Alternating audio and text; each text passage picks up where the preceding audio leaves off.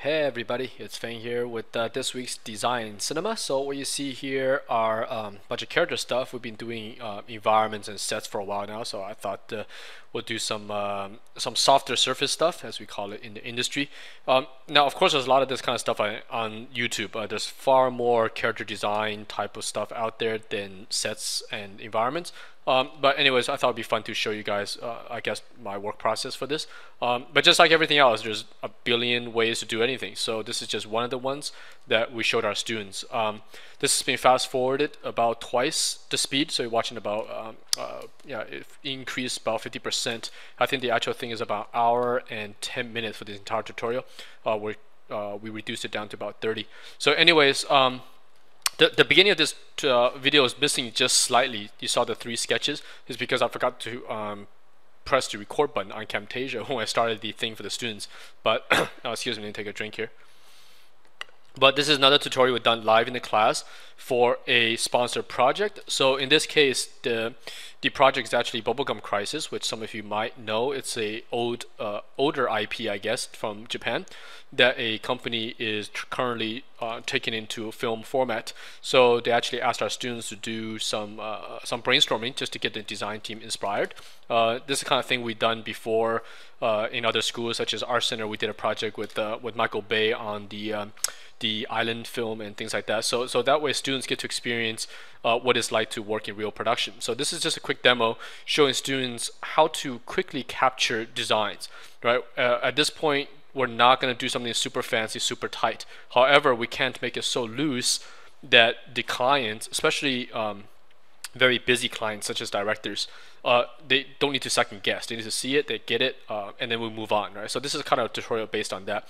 And what you saw me do right now is take a very simple sketch and kind of just filled it in because we're trying to keep the silhouette very, very strong. And let me take a drink for a second.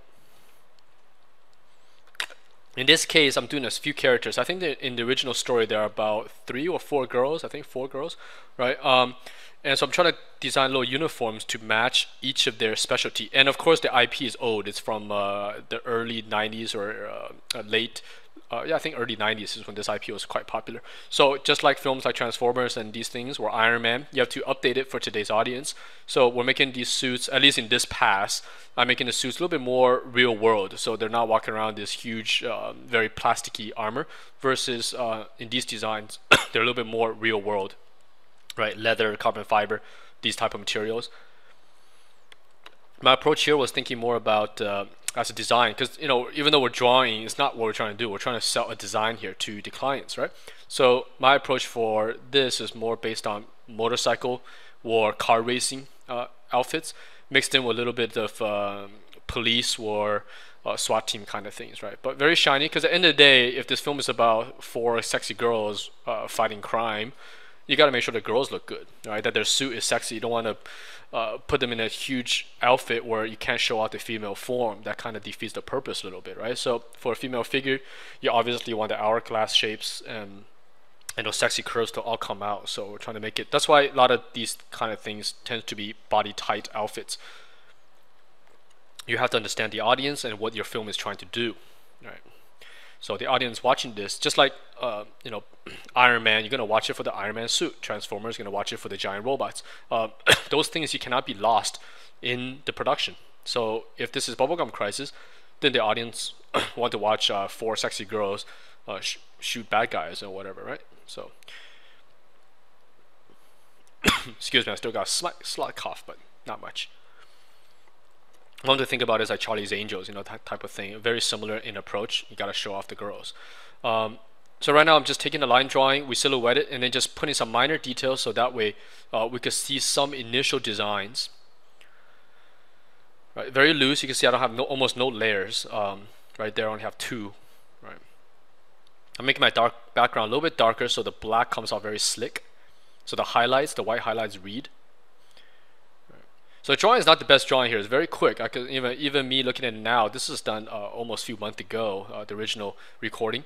But as I'm looking now, I can see there's some problems in the shoulders. There's some minor issues on the hips. But overall, what we're trying to do is capture the design, and that's the core of this tutorial. right? I'm not trying to draw a beautiful character illustration. If I was doing that, my background is industrial design, which is hard surfacing, things like vehicles, robots, environments, sets. So characters is one of those things that is kind of like a byproduct of what we do. We still have to do it in departments because on a film you have to do everything. You can't be like, oh, I don't do this or I don't draw that. You have to draw everything the directors or art director wants you to do. So, however, characters probably not something we do all the time in industrial design. We do mostly hard surface. So I treat these things more like a car or a robot or whatever. To me, it's about design, right? So if I was doing a much tighter drawing for this, I'll probably have way more references for a characters where we try to draw out the pose perfectly and then do the design on top. It all depends on what you are working on. So, but this is a very quick process. Again, we're gonna get 3 designs out of this in under pretty much just about an hour. So here, just working on design. You see, I put in some SWAT uniform type stuff, some gun racks. So this is gonna be the weaponized girl. So I don't know which one is that. Maybe that's, I forgot all the names, Celia, Pris, something like that, right? These girls' names, but they all have their kind of personalities. One's like a kind of like network nerdy chick, then you got the sexy playful one, which we'll get to, and then you got the very calm seductive ones, typical of these kind of grouped entertainment things where a bunch of girls or a bunch of dudes are grouped and they each have their personality, right? So here the design is coming in part. The helmet, I reduced it quite a bit. Again, this is not the real design for the film or anything. This is showing students a thinking process, and to make sure your design and your thinking process gels together. So here I'm trying to go for a sexy, slick, but still weaponized suit that is buildable on a real person, that we can actually make this in the costume department. Versus the original IP, where if you build it, it'll be quite silly because it'll be giant plastic helmets. These girls won't be able to walk in them. So the helmet design is a little bit important in this because the original suit, they have to be hidden. Apparently these girls in the story, nobody knows who they are. Kind of like Batman in a way, where you don't know who they are. So you have to cover up the face. This one actually looks like kind of like a Batgirl now that I look at it. But those are supposed to be little blades, maybe some antenna transmitters, because we do have to keep some of the original, I guess, design direction from their IP. Otherwise, if you change it too much, then the original fans would be like, what are you doing with this IP, So here's some cleanup, just erasing out. You see, I don't use too many layers when I do this quick stuff on purpose. That way you get the generation 1 feel, which means your drawing, your cleanup all happens at the same time. That I'm not drawing, overlaying, drawing, overlaying, drawing, overlaying, and to get a very clean result.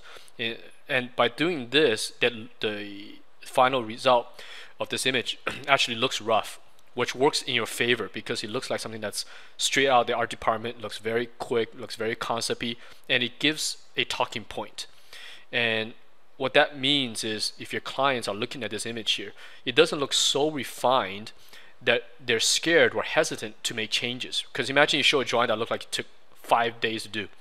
The client's gonna be like, oh man, this is so tight. What if I make a change here? Is it gonna piss people off? Things like that. Whereas this is so quick. They're like, look, switch out the gun. Let's do this, do this, do that. It's fine because the whole drawing didn't take time to do, and that's what these talking point drawings are supposed to do. Okay, so here's the second drawing that we did. So you can see the initial sketch is super loose underneath, just to hold the form. And then very quickly I go into silhouette because I gotta make sure that when you use this method, this kind of silhouette sketch method, that all 3 in this case are gonna be different from each other. Right, so this is gonna be the slick, sexy version, right? So we got the military version on the left. The middle is gonna be my slick, kind of sexy, seductive kind of girl. So we're probably gonna put her. I think I turn her into a kind of like a ninja outfit to play off that kind of slick idea. Of course, all the girls get high heels that way, just like the original. If you watch the original anime, they have these crazy high heels on. Makes the girls' legs look longer.